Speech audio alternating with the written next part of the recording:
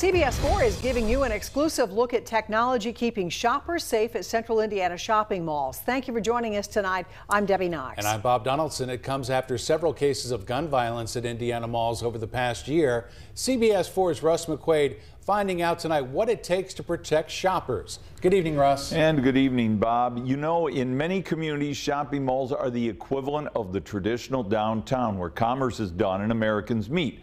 Well, sometimes, just like in the rest of society, malls can also be where crime occurs.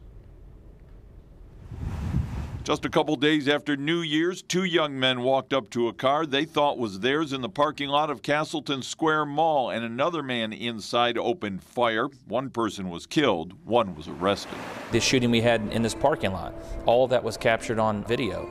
That helped lead our detectives to the facts and help us make an arrest in that case. It's a secondhand report. This is a rare look inside the Operations Intelligence Center in a back room at Castleton Square Mall. We have numerous security guards, numerous police officers, smart cameras, surveillance systems.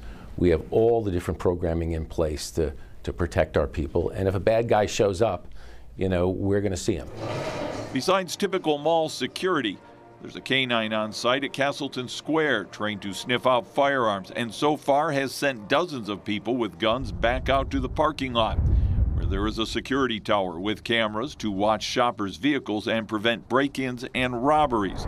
It all makes up the visible security that is the first line of defense in shopping safety. Within a particular property, we may have 10, 15 security guards, 5, 6, 7 police officers, smart cameras watching the property with OIC operatives. Local police say Simon's security footprint extends beyond its parking lot. They put in 4 flock license plate reader cameras, giving our officers access to them. So anytime a wanted vehicle, a wanted person associated with a vehicle, or a missing person, anytime one of those passes those cameras, our officers are alerted.